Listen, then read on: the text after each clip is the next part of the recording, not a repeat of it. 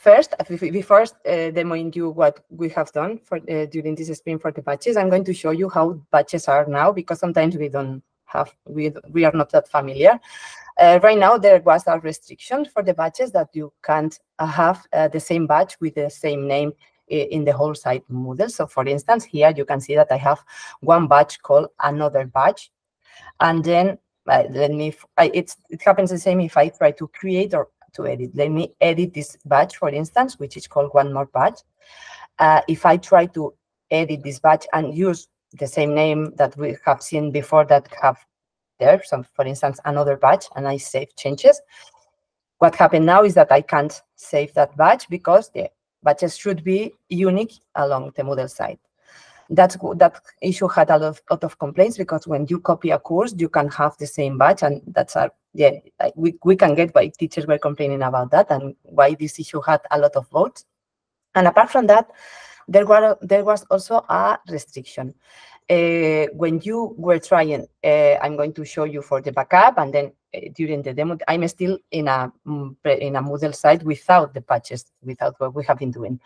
And when you are in a site and you try to create a backup of a course, when you remove the enrolled users, you can see, I hope that you can read the screen. Let me zoom in case you need it.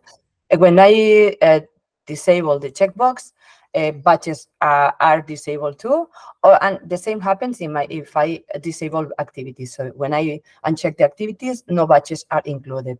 That was causing some problems. For instance, when you were copying a course without the users or the enrollments, because the batches were not copied there, and it was like, okay, teachers were complaining that they needed to again create the batches and so on. So what we have done is to work on these two separate issues and work on an improvement. I've created this prototype site. I'm going to share the link here in case you want. I will share you later, because now I have another batch copied, but I will show you later. We have created this prototype site for you to play. Anybody can play with this. There are a few users and passwords. So yeah, you can access to this course. I think this course was created by Mary for the last version. So thanks, Mary, for that. I hope you don't mind that we copy this, because it's nice. Yeah, when I access to the batches of this course, I can see a couple of batches here. One is public and the other one is not. You can see here it's available and the other one is not available. They have different criteria, etc. So now if I go for instance, and I try to, let me first of all try to create a copy of this course. I'm going to copy this course, and I'm not going to include the data. I'm going to put demo. Yes, let me put a different date. And I'm not going to include the user data nor any enrollment, because I only want the course content. And then now it's doing the copy thing. And once the copy is done and I access to the course, I will see that the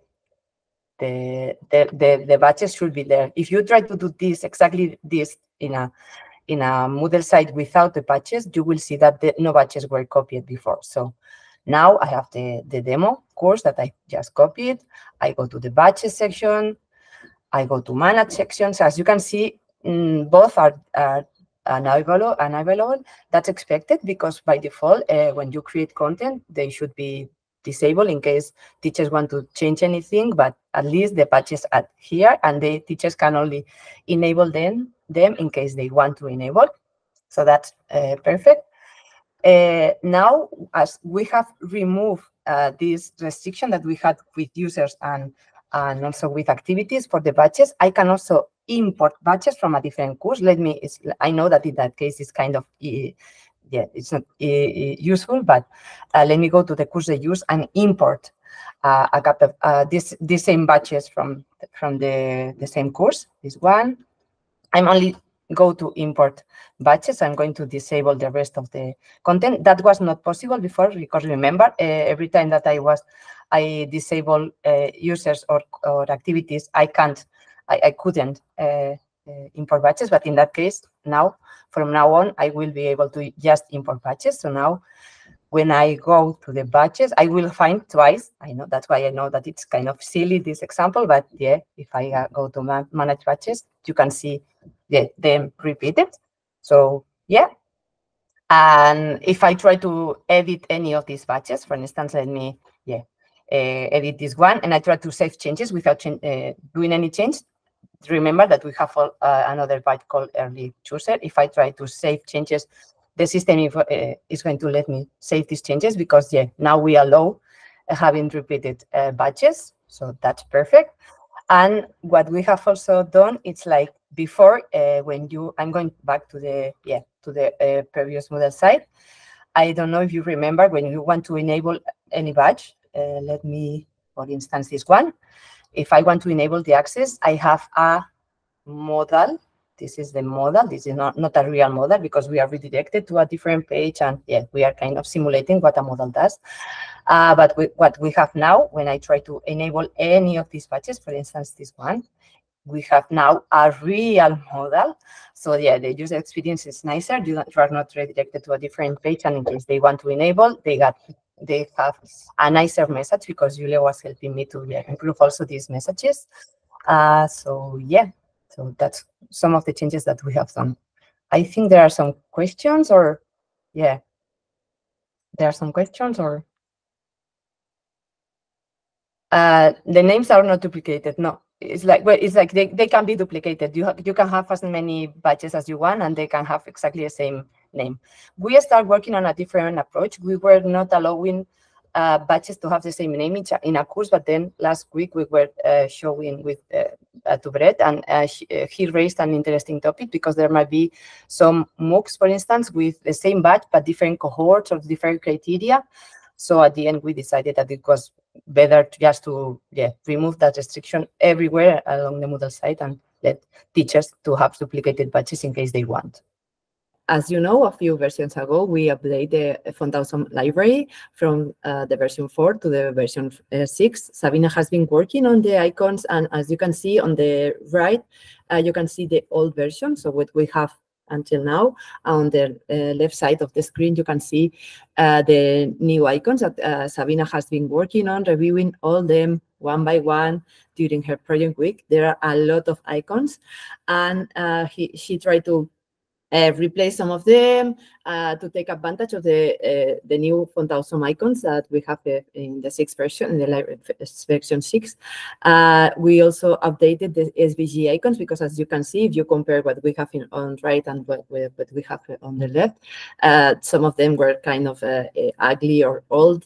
So we are taking advantage of these new icons, and we have also upgraded the SVG icons. And we have also removed all the redundant PNG or GIF or all the icons that are redundant because they had the SVG. So we are removing around 500 files from Moodle, which is also something nice to do. As you can see, the icons are different. I'm going to show you a couple of screens for you to see. Remember, on the right, you can see the old version of the icons. On the left, this is the new version. Here you can see, you can compare the auto. I know that this is going to be removed, but it is one of the easiest places to see the differences. We have replaced this arrow by this chevron. Some of the icons are more intuitive, more easy to see, but to understand. They are look more modern. So same for the files, to add files, or even to for the icons organization to display. I love this one because I think it's easier to see that it's going to be displayed as a hierarchy instead of this one, which was kind of weird. And for the user tools, it's also a random example. Here you can see all the icons.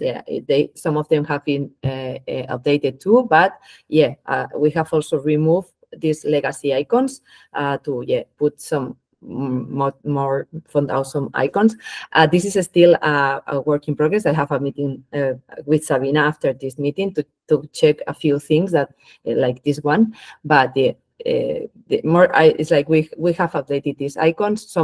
Most of the PNGs files have been removed, except the ones that they need still to be there.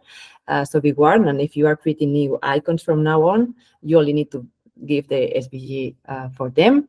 And that's all on my side. Over to you, Miguel.